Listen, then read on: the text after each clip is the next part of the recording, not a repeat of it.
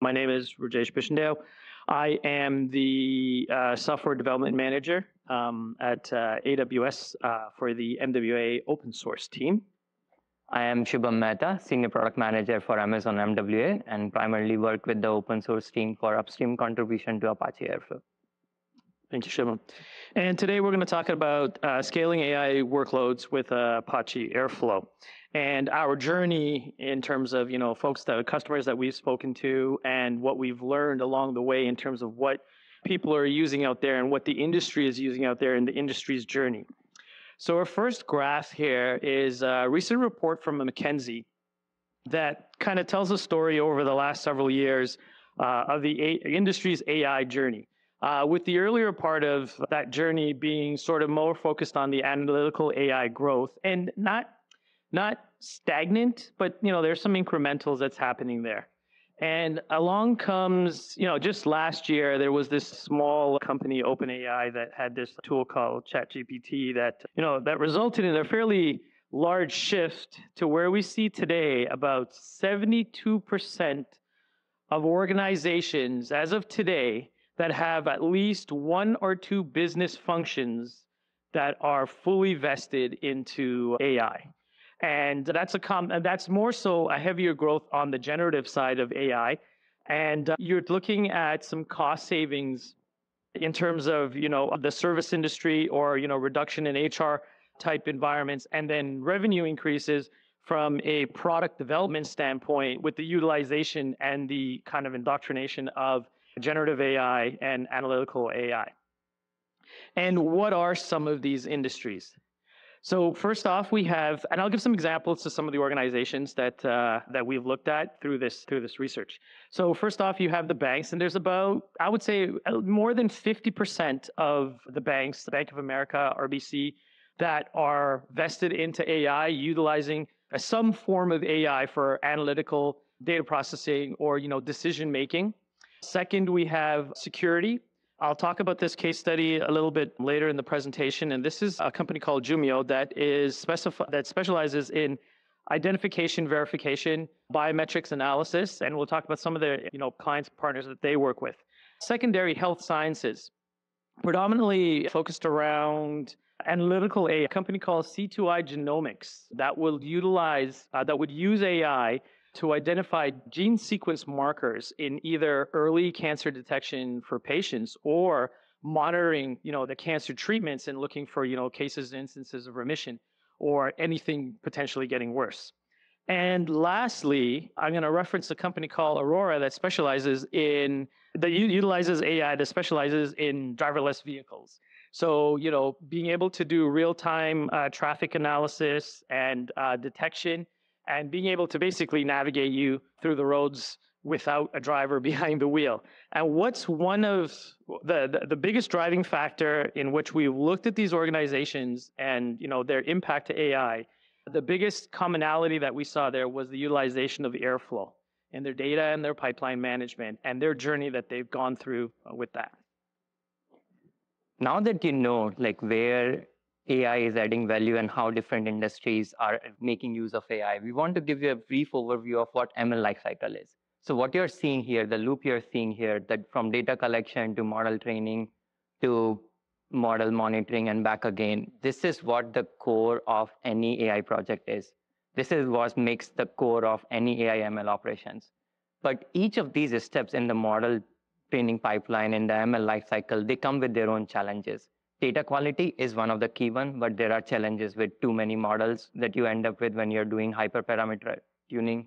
You also end up with issues like model performance issues due to data drift. And each of these challenges, while they are solvable, we are going to look deeper into what are these challenges. That's what Rajesh will cover. And then I'll come in at the end and share good news on how you can solve these challenges with Apache Airflow and make your ML lifecycle much better in production. So, in the whole ML ops cycle, there's a lot of, potential. There's a lot of room for issues, a lot of room for errors. I'm just going to cover 4 very common items, and you probably heard this if you attended any of the earlier sessions on ML ops and some of the challenges that they've had. So first off, we're going to start with data wrangling. I know that everyone likes to, collect data and clean data and try to get it all in order and making sure that it's the right thing that you're doing. But honest to God, it's kind of redundant. It's kind of repetitive. And in its nature, it is a bottleneck in the process. It is stage one in order to, drive the building of that model. But it can have a massive effect on an organization if we don't know what we're collecting, how we're collecting it, and how we want to assess that. So I know we're talking data collection from either, raw customer data or data that's being collected from applications themselves. The second item here is the model training grind. So your data scientists and your data engineers going through this loop of basically preparing data, building out these models, and then deploying these models. This is a rinse and repeat situation for these group of individuals. Again, I would say that this is another bottleneck in the whole cycle of things. If you don't get this right, your end result is going to have a huge impact, and it's a lot vested by an organization. Next is performance degradation. You can build a model and train it today and deploy it, and then a week from now, it could be potentially riddled with issues. And this is due to the degradation in the data from what you have deployed and what real life has ultimately led us to. It is not a set it and forget it situation. It is an iterative situation. So you notice that as time progresses, the real world data may go this way, and your model is still in this path. And that's what this graph is showing here, is the probability as time continues and that drift in your data. And the last thing I'd like to bring to attention is, this is an exponential curve showing the availability of ML models today and the research papers and the amount of individual scientists that are putting out a lot of really good things that we can use in our ML journey. But the challenge here is, which one of these do you want to use, and how do you know that this is the right one? When something changes, what do you need to know to roll back? And model proliferation is a challenge, and it needs to be managed properly, or again, the end result as an organization can be very upsetting. Now that you understand all the pain points in a much better way, we are here to share with you that it's not all doom and gloom. There are technologies out there which actually address those problems. Apache Airflow is definitely one of them. So in order to prepare for this presentation, we talked to over a dozen customers in order to understand how they are using Airflow and leveraging it to solve those problems. And we also tried to understand what other technologies that they are orchestrating with Airflow in order to solve for these things. So in the next few slides, we'll go over some of the different pipeline patterns and all that customers are building and the technologies that they are using in order to solve these problems. And then you'll get an idea about how you can actually go back and in your production environment solve these problems as well. One thing to note, because we talked to AWS customers, you would see that there is a slight more bias towards AWS technologies because that's what our customers were using.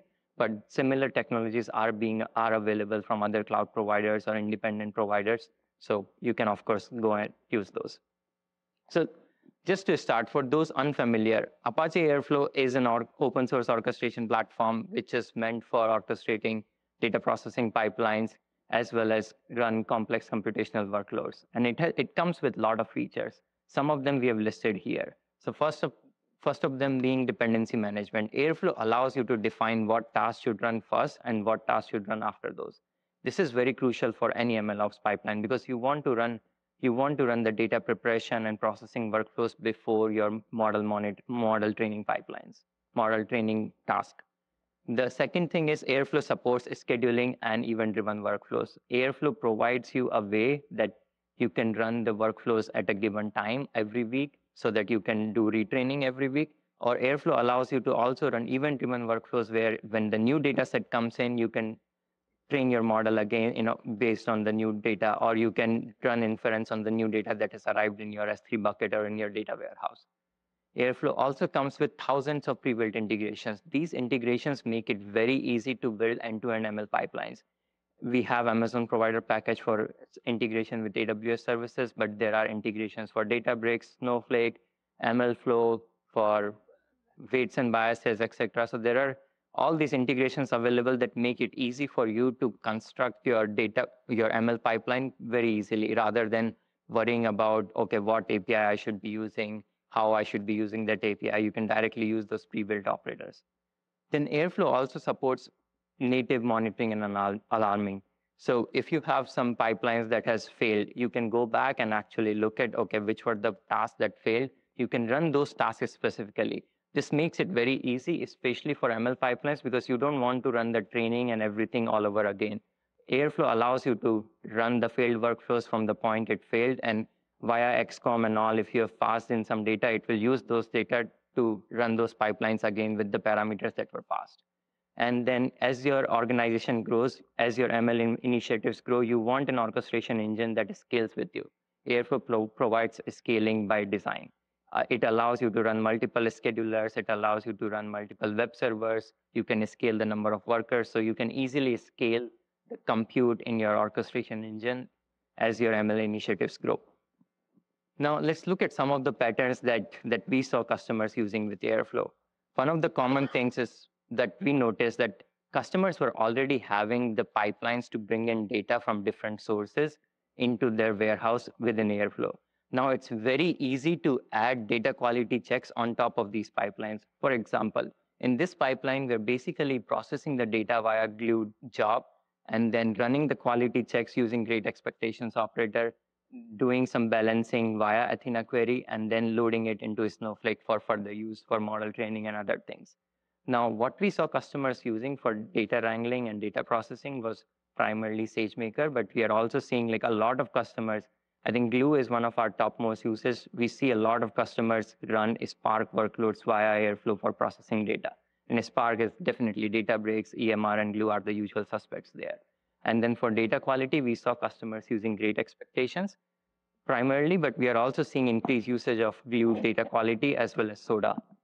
And the next slide will show you how you can easily integrate Glue data quality with operator. So in the first task, you're basically creating rule sets for your different table and database. And in the next task is what you will run repeatedly, where you're running these rule sets, you're running these evaluations every time new data comes in. And what these rule sets were ranging from were mainly record counts, the validness checks, the completeness checks to ensure that there is always non-null data, and then standard deviation boundaries if you want to set in for your data. Now, Glue data quality also provides you rule set recommendation, where you can provide the data, the table and database that you have, and Glue will look at your column statistics and generate rule sets for you automatically based on the historical data that has come. Now, in this, we are still adding these operators. In Airflow 3, it will become further easier. We are introducing the concept of assets by making Airflow more data aware. And in those assets will allow you to provide asset validation checks as well. And those validation checks will basically run on your data sets. You don't have to add them to the pipelines as well. The next is, now that you have prepared data and you have processed data, you want to train your model. And Airflow, again, makes it super easy to train the model, to log the evaluation and the different accuracy and precision results via different platforms, and then register the model using other SageMaker, like SageMaker registry or something like that. For model training, we saw customers using SageMaker definitely is quite popular in Databricks, but we are also seeing increased usage of Bedrock for fine-tuning LLM models. And for model cataloging, we saw weights and biases. Like the customers that we talked to, they vouched for weights and biases because of the ease of the UI, like ease of use, but it does get costly. So other customers were using the managed services of MLflow from Databricks, and SageMaker recently launched MLflow managed service as well. And then lastly, some folks were using Neptune as well. Just to give you an idea how MLflow looks like and how it can help with experiment tracking, it's basically you are running experiments with different hyperparameters, and you can compare those experiments with their accuracy, precision, and all. It provides you graph. And once you've identified, okay, this is the model that I like, you can actually register them within the MLflow platform as well. And later, if you can go to, in this, we are showing, it's hard to read, but it's like random forest model. And you can go different versions, version 1, 2, 3, 4, and then version 10, what was the accuracy like, so that you know the model that you are in production, that you are using in production, what is the actual accuracy of that model? You can go back and see how does it perform and is my model performance improving or not.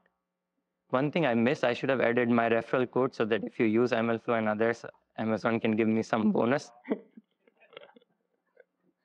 And for evaluation and monitoring, we saw customers basically using Evidently or SageMaker for running the inference pipeline and then detecting actual model performance drift over time. And then Ragas is getting popular for running LLM RAG evaluation.